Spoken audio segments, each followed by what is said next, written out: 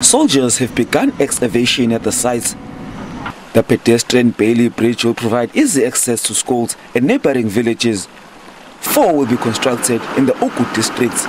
To us, before, it has been a challenge, more especially for the young girls and boys walking across to Nyaniswane Primary School, from DT 95. With this development, we see an opportunity that people now will be able to link P732 and DT 95 without any hassles.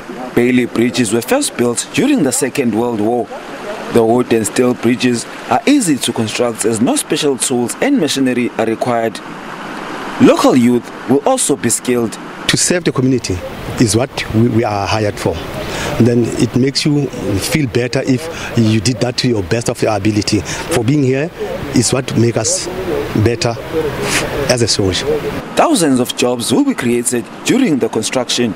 We have paid over 110.4 million to the Department of Public Works, and then the Department of Public Works would then pay the SANDF as and when they put in certificate for the work that they are doing. 10 bridges will be constructed in Pietermaritzburg and in the northern parts of the province. Bongani Gema, SABC News, KwaZulu.